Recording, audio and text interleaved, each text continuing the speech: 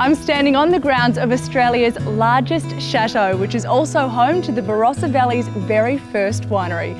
Chateau Tanunda was established in 1890 and is one of the most impressive and prestigious wine estates in the world. Joining us now is Jackie Thorne, who is the Estate Experience Manager. Jackie, you have such a gorgeous site here. I can imagine this would just be perfect for weddings. Absolutely, Malia. We have lots of brides who come here and just fall in love with the place. But we also have corporates who love the croquet greens and our cricket pitch. We've had some massive music events here over the years and an international cricket match. Wonderful. Well, in addition to these functions, what else can people do? What can they expect when they come here? Well, of course, they can come to our cellar door and taste our wines, enjoy some lunch and some coffee and cake. But we've also just started some cellar door winery tours where they engage with our history and heritage here. They get to meet our winemaker and go through some winemaking processes and, of course, a VIP tasting at the end.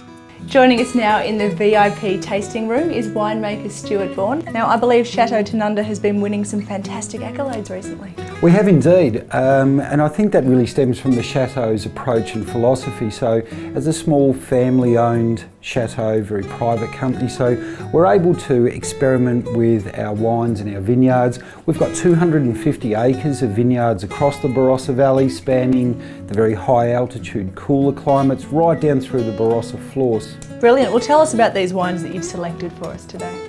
The Grand Barossa Shiraz here, recently awarded in the top 100 wines of the world with the famous Wine Spectator magazine, and also rates in their top 10 best value wines for the year. The Three Graces, an interesting blend. You wouldn't often see Cabernet Sauvignon, Cabernet Franc, Merlot from the Barossa. It's starting to really light the world up and show people what we can do.